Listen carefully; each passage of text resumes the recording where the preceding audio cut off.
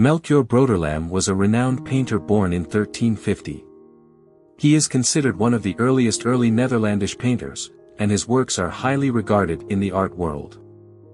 Melchior Broederlam was known for his distinctive style and was associated with the Duke of Burgundy, Philip the Bold.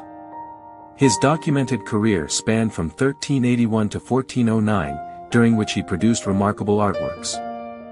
While only a single large pair of panel paintings can be confidently attributed to him, Melchior Broederlam's contribution to the history of Western painting cannot be overlooked.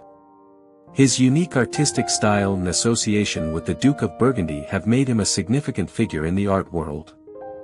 Melchior Broederlam's early career and influences. Melchior Broederlam began his career with a lengthy stay in Italy, where he was greatly influenced by Trecento painting.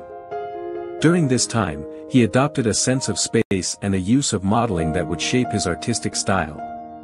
Broederlam's talent caught the attention of Louis de Maille, Duke of Brabant, and from 1381, he served as the court painter to the Duke. After Louis's death in 1384, Broederlam continued his work for Philip the Bold, Louis's son-in-law and successor.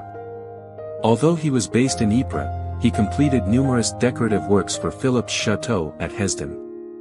These works often featured elaborate mechanical devices that required intricate paintings. Broederlam's artistic skills were highly regarded, and in 1391, he was promoted to the position of court painter. He continued to work for Philip's successor, John the Fearless, but his presence in the ducal accounts ceased after 1409.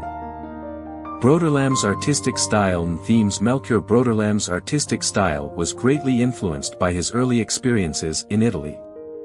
He incorporated a sense of space and a use of modeling that reflected the Trecento painting style. His works often featured religious themes, such as the Annunciation, the Presentation of Christ, and the Flight into Egypt. Broederlam's attention to detail and his ability to capture emotions through his brushstrokes made his paintings highly sought after. His works showcased a delicate balance between realism and spiritual symbolism, creating a unique aesthetic that captivated viewers.